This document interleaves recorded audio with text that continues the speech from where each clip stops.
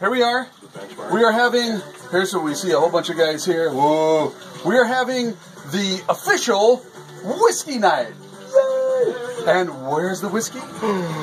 Right here. Ooh, doesn't that look pretty? Except for the one, on the far left. So, whoops, got my thumb over it. All right, so we're going to have a little taste test tonight. We'll tune in later. Here we go. Here we are. We've tasted all of these. We've tasted all of them, and we've given them a score, and the results are shocking.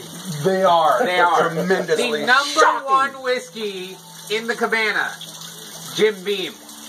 By blind taste test. By blind taste test. Yes. The number two whiskey in the Cabana, Wild Turkey, which I am shocked by. The number three whiskey in the Cabana, Benchmark. Benchmark. That was surprising. No way. Wow. Yeah. The number four, Jack Daniels. My favorite. My personal favorite, but maybe I need to reevaluate. Middle of the road. There we go. It is in the middle of the road. It's $20. It's middle of the road. The number five whiskey, Knob Creek. The number six whiskey, the most expensive whiskey, Dead Guy. Yeah, the most expensive. I'm Does that shocked make by sense? No, it doesn't make any sense because I would have rated it a lot higher a couple weekends ago when I was drinking it in the Rogue Brewery.